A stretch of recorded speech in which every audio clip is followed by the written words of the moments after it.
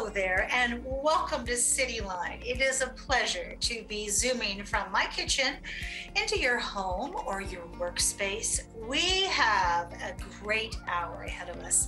Later on, we'll be talking with the new Phoebe House, and if you don't know what the new Phoebe House is, because some people have not heard the good news, you definitely want to hang around for that segment.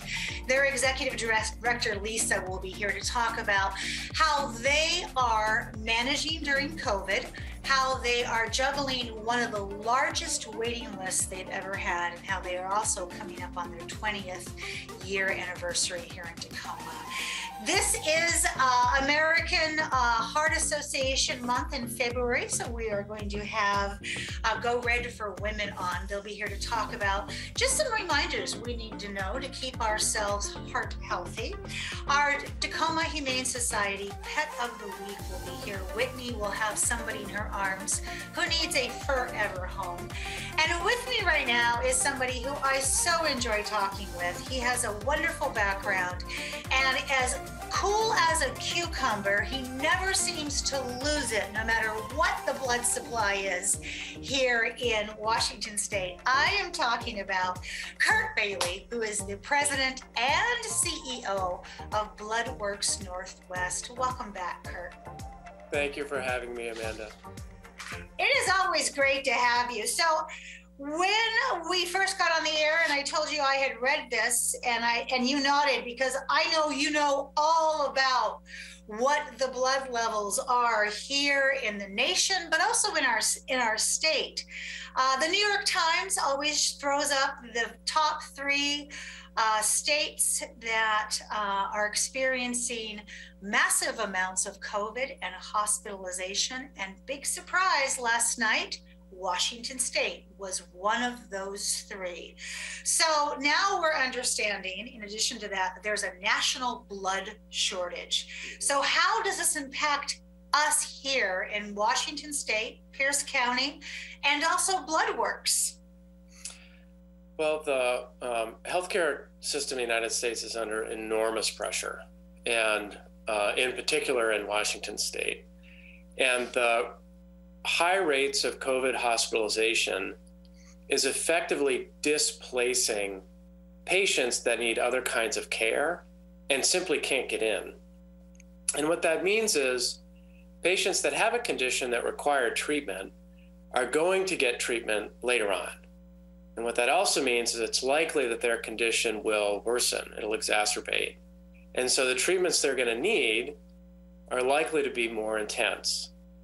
And that could be a surgery, it could be a deferred cancer treatment, it could be a whole array of things. And it is those things that require blood.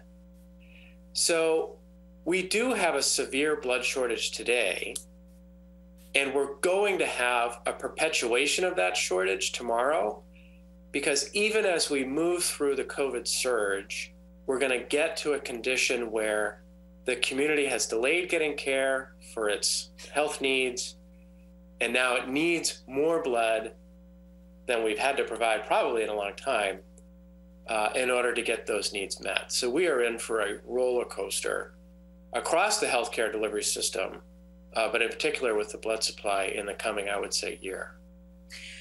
Kurt, every time we talk, I think of two things. One, how much you look like Paul Rudd. And number two, I think about, will there ever be a day when I don't get to sit with you and interview you and blood shortage does not come up? Last time we interviewed, we could have said Omicron what? Because Omicron was not a reality when I interviewed you 90 days ago.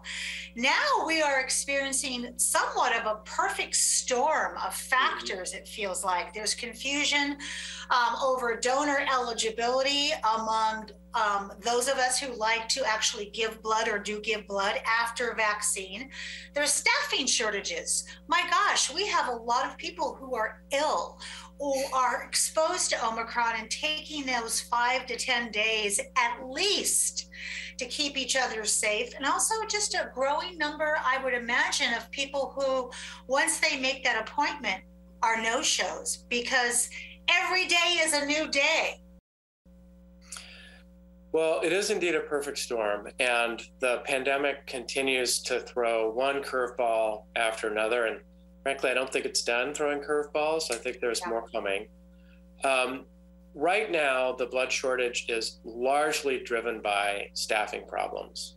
And so we are well below our target staffing for those folks who actually draw the blood. And, you can't train those people up very quickly. It's a skilled position. You want folks who can do that well.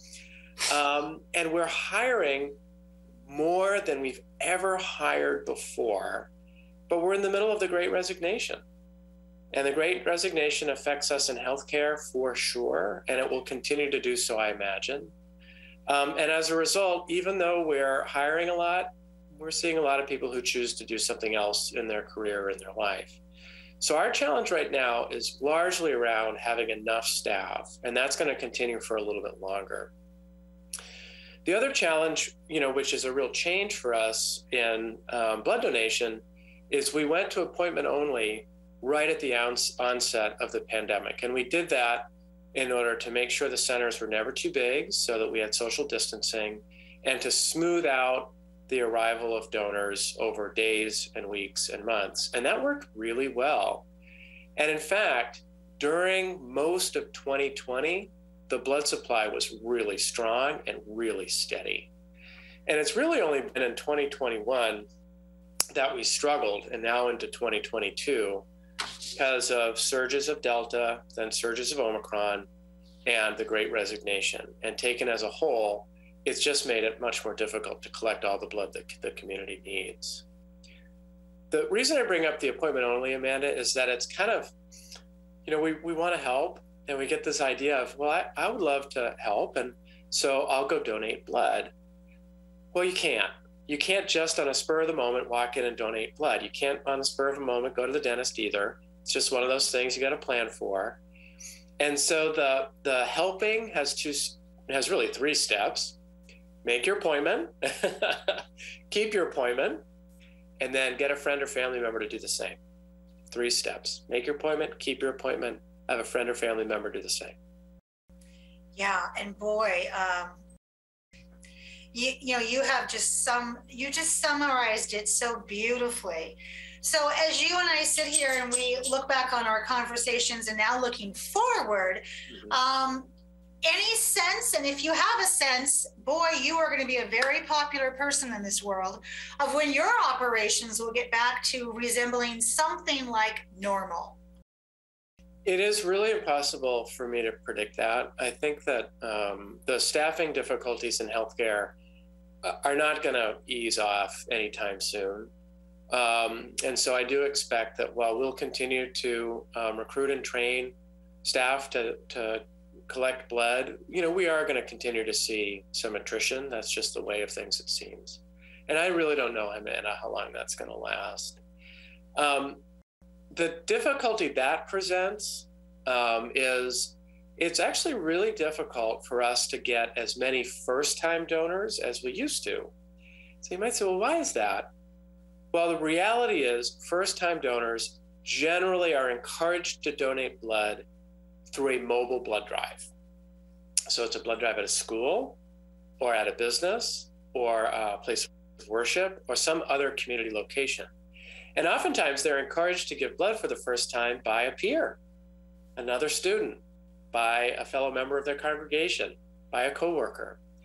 And because we are short-staffed, and because there are a lot of businesses that aren't having employees returned yet, and also schools that are being pretty careful about how they operate, we don't have nearly as many mobile blood drives as we did before. And so the number of first-time donors that are able to come in and get encouraged to come in has really dropped. And so my ask of your listeners is, hey, if you haven't donated, let me be your friend or fellow student or coworker or member of your congregation that says, now's the time.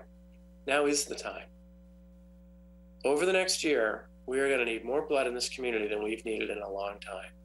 Now is the time. So if you have not donated, come on in and do so. You'll love it. Absolutely. How beautifully said was that? Because that's how I discovered Bloodworks Northwest. Was a friend at a workplace said, "Come on, before we go have lunch, let's go give blood and get some really great cookies." And so we did it. Kurt, you and your team have looked at that model and have kind of shifted all the chairs on how we give blood. You were actually, let's talk about, before this, you were having blood drives in beautiful big spaces like the Museum of Flight. Is that something that you're wanting to go back to, or is that something that its time has come? We will continue that program. And there is something really special about giving blood in one of those experience locations. Now, you know that my favorite is the Museum of Flight as a former pilot, but other cultural venues like the Paramount Theater, and you donate blood and you're looking up at that beautiful vaulted ceiling with the mosaic, that's really something else. You remember that. It's really neat. And so allowing those spaces to get used so that members of our community can give a gift to the community feels so beautiful. And so we are going to continue with that program for as long as organizations open up those grant spaces for blood donation. I love that. And what we think is we have to meet donors where they are. And some donors, they want to come to a donor center. They have a routine. They know the staff from Bloodworks who work at that donor center, and they just do that as a matter of habit. Then there's donors that like it convenient, and for them, we'll have a mobile blood drive program once again, scaled up as soon as we have enough people. And it makes it easy for them to say yes, and they can come on and donate at their school or at their place of business or whatever. And then there's folks who want to donate, but they like to mix it up a little bit, and they think donating at T-Mobile Park is pretty cool, or they think donating at the Portland Art Museum is pretty neat. And so they want to wait and they want to see what venue's coming up, and they make that experience part of the gift they give to the community. So we want to meet people where they are, offer an array of ways in which folks can donate blood so that it's enjoyable and it's also convenient for them.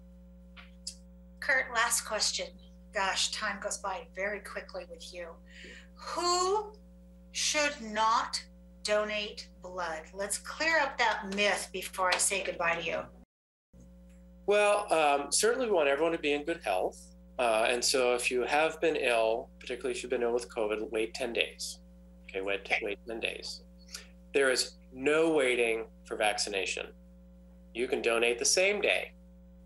You can get your vaccine and you can walk right over to donate blood, same day if you like. Other folks who shouldn't donate blood are folks that perhaps over the last just few months have traveled to certain parts of the country.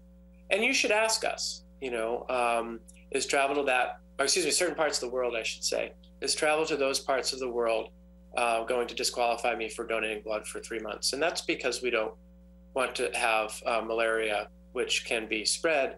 We don't want to have that enter into the blood supply. And there's other precautions too around tattooing and some other things, but generally it's only a 3-month deferral now. So wait 3 months. And in those cases, please ask.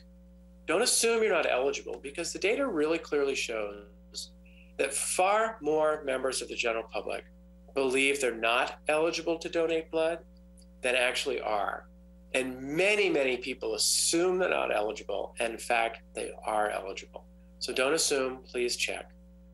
The FDA did do everybody a bit of a favor over the past couple of years, where they have relaxed some of the restrictions. And so perhaps you checked and were ineligible a couple of years ago. Well, that restriction may have been relaxed. So again, don't assume, actually check, and you might find that you can give the gift of life again. Kurt, it's always lovely and hopeful and inspiring to talk with you. Thank you so much. And I wish you the most skilled phlebotomists will come your way so you can hire them so we can get all those staffing levels back up. Kurt, thank you so much for being here. Thank you, Amanda. Always a pleasure.